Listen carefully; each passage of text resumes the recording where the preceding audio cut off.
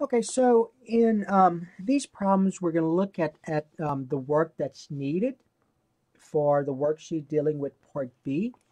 So when you do the work due in Part B, remember the direction is going to say clear the fractions, use a method called clearing the fractions, and you have to find the LCD. Now, remember that you got to make sure that your denominators are factored. So in Part B, in this particular part of our lesson, the denominators will already be factors. So notice that this is x minus 6, this is x minus 6, and this right here, if you think about it, that's 3 divided by 1, so there's not anything else I can do.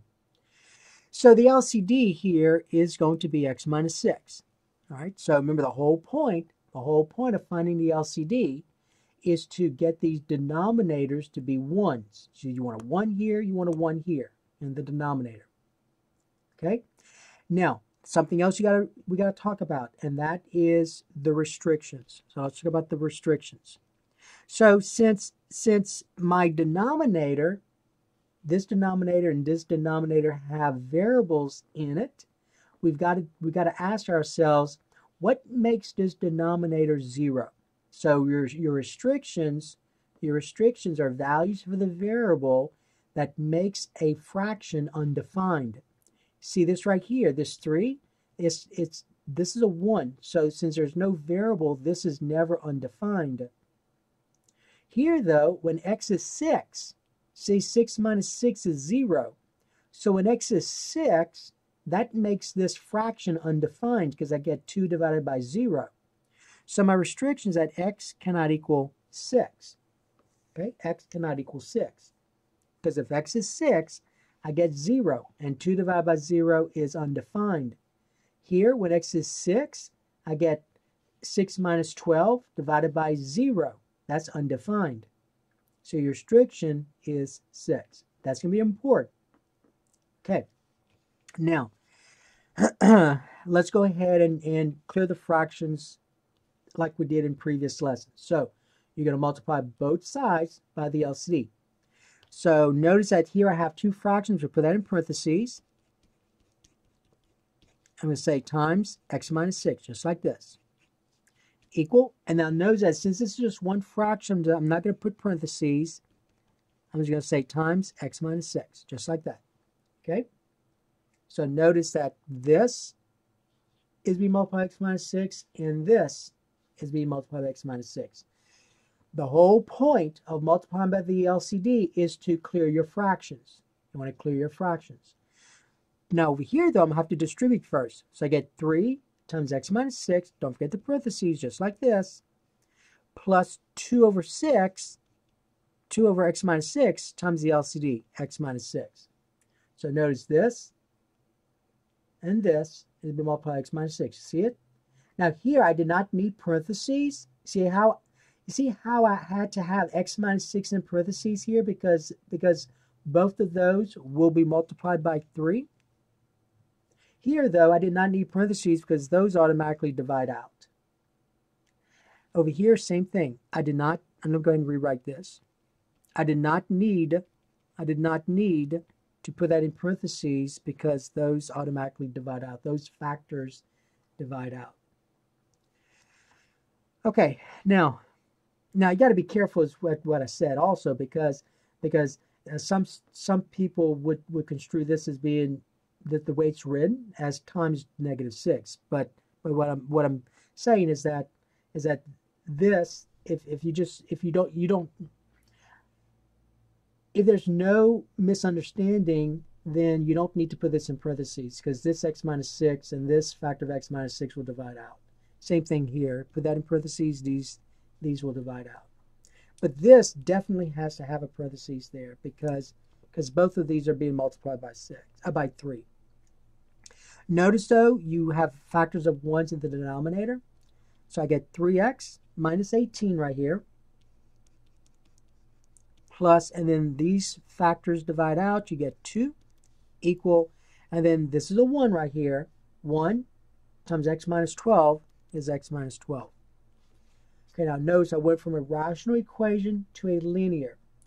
So let's go ahead and combine like terms over here first. So I get 3x, a negative 18 plus 2 is a negative 16. And then over here, I can't combine anything. Now I'm going to subtract x from both sides, bring all the variables one side, constants to the other. 3x minus x is 2x minus 16 equal, this is 0, and negative 12. Adding 16 to both sides, I get, when I combine like terms, I get 2x is equal to 4. Divide both sides by 2, I get x to be 2. All right, now, here's what you got to check now. See, remember your restriction. You got to make sure that 2, you got to check for extraneous roots. Check for extraneous solutions. So basically, remember, extraneous solution, just think false solution. So the idea is this. I got a solution here, x to be 2. But notice in the solution process, I started out with a rational equation that had restrictions. And through the process, when I clear the fractions, I ended up with a linear equation. Now remember, a linear equation have no restrictions. The domain is all real numbers. So this right here is a solution to a linear equation, but is it a solution to this rational equation? Because remember, this rational equation has restrictions. All you have to do is check this. Is this solution, is this 2 a restriction? It's not, right? So that is your solution. So we don't have any extraneous solutions, so your solution is x equal 2. That's your solution. Okay? And you can always check, like we did in a previous lesson. So all you do is wherever you see the variable x, substitute 2. So look, you're going to get, kind of doing another sheet of paper. So you're going to get 3 minus 2 divided by, remember, x is 2. So 2 minus 6 is a negative 4. So you got to be careful with your signs now. 2 minus 12 is a negative 10. 2 minus 6 is a negative 4. So before using a calculator, because sometimes when you use your calculator, you mess up with what you see. Let's think about this. So this, whenever you're subtracting a negative, that means the same thing as adding, the opposite. So it'll be 3 plus 2/4 equals, and then a negative divided by negative is a positive, 10/4. All right, so let's see what we have. So 3 plus 2/4, so 3 plus 2 divided by 4, and all of you know that 2 divided by 4 is 1/2, so you get 3.5. And then 10/4 is, oops, I did something wrong here. So 10/4 is 2.5, and I got 3.5 here, so I made a mistake somewhere. All right, so I made a mistake somewhere, and here's a mistake. See where I had minus and then I had a plus? I'm sorry, in the original problem, this is my original problem. See, that's a plus, and I made this a minus, so that's a plus right here. Sorry. So 2 plus a negative becomes a subtraction here. So 3 minus 1/2 is 2.5. So that's 2.5. And so 2.5 does equal 2.5. So x equal 2 is a solution. So be careful.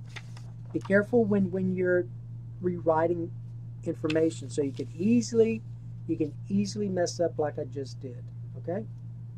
All right, so 2 is your solution. All right, let's look at another problem. So let's look at number 2.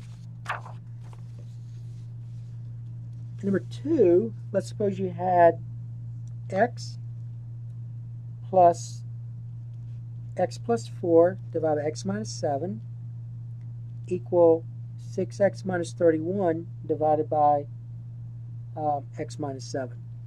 So notice that the first thing you have to do always is going to factor the denominators, and these denominators you cannot factor, but your LCD is going to be x minus 7. So now the next step is to clear your fraction. So you multiply both sides by x minus 7 by the LCD. So you're going to say x plus 4 divided by x minus 7 equals, and then since that's just one fraction, we'll leave it as x minus 31 divided by x minus 7. And so now I'm going to multiply both sides by the LCD.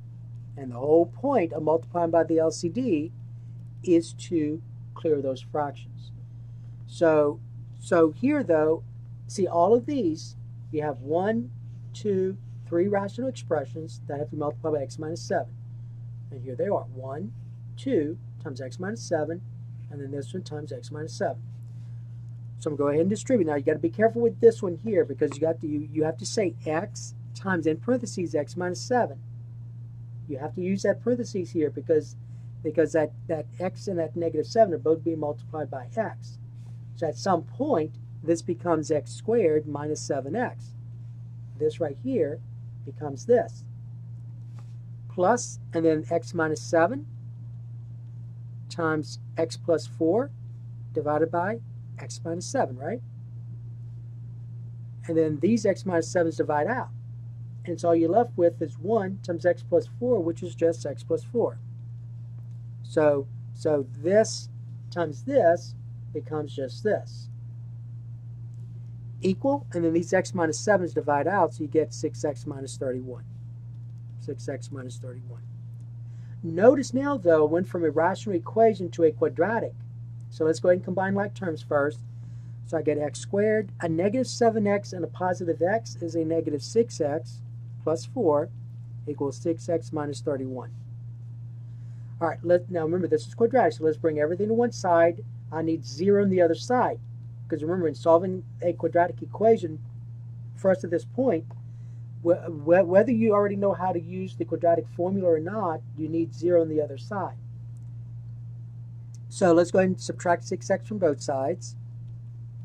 And when I do that, I get x squared. A negative 6x and negative 6x is a negative 12x plus 4 equal, this is 0, and 0 minus 31 is a negative 31. Adding 31 to both sides, I get x squared minus 12x plus 35 equal 0. Now before I go on, remember I got to find the restrictions. You have to find the restrictions. So what makes this denominator 0? So what makes this denominator 0 is when x is 7, right? I mean, think about this. So you're asking what makes x minus 7 0? X minus 7 is 0 when x is 7. So your restriction is that x cannot equal 7. Because if x were 7, this would be 0. And that makes this undefined. Same thing here, undefined. So x is 7 is your restriction. So now let's go ahead and factor this quadratic. So when I factor this, I'm going to get x minus 7, x minus 5. Okay, so x minus 7, x minus 5. And so always check. X times x is x squared. A negative 7x and a negative 5x is a negative 12x, right? And then negative 7 times negative 5 is a positive 35.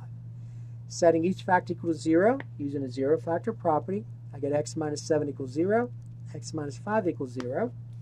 Solving for x, I get x to be 7, x to be 5. Now I want you to notice something. You got to remember, these are solutions to this quadratic, but you got to remember this original equation was a rational equation. You had restrictions. One of my restrictions was 7. So remember in the previous problem, you had to check for extraneous solutions. So you got to check for extraneous solution. Always remember that when you're dealing with a rational equation, you have to check for extraneous solutions. And so basically what you ask yourself is this: is 7 an extraneous solution, meaning false? Is 7 a false solution? Is 5 a false solution? All you have to do, if you did this correct, is look at your restriction. My restriction is 7. Well, there's a 7 here. So that is your extraneous solution. So my extraneous solution is 7 right here. This is extraneous. So that's not a solution. So meaning that's not a solution. Not a solution. So your only solution is 5. So the answer, you're going to say x equal 5. That's your only solution. Okay, but that's your work. That's all your work. Remember though, you are going to be asked to determine the restrictions. Use the restriction to see if any of your solutions are extraneous or not. Okay? All right. And then again, you can always quickly check 5. So you just go back in the original. So watch what happens. me do that here. So let's just check x equal 5. So let's just check real quick. So I get 5 plus 4 is 9. 5 minus 7 is a negative 2. And I want to see if that's going to equal 6 times 5 is 30, right? 30 minus 31 is a negative 1. 5 minus 7 is a negative 2. So this is 5 plus a negative 9 halves means 5 minus 9 halves, right? All right, so let's see what we get. 5 minus 9 divided by 2 equals 0.5. A negative divided by negative is a positive, and 1/2 is 0.5. So that works. All right, so x equal 5 is our solution. See, if you had said 7, I want you to see this. If you said 7, you get 7 plus 4 is 11. 7 minus 7 is 0. Remember, that's undefined. That's undefined. So that's why 7 is extraneous. It's not a solution. It's a false solution. It's a solution to this quadratic. This quadratic right here, it's a solution to the quadratic. But my original problem was a rational equation. So you have to check the original problem. And all you do is look at the restrictions. Okay, so that is how you're going to show the work for part B. So in part B, this is the work you're going to show. All right, so that's going to be the end of these two problems.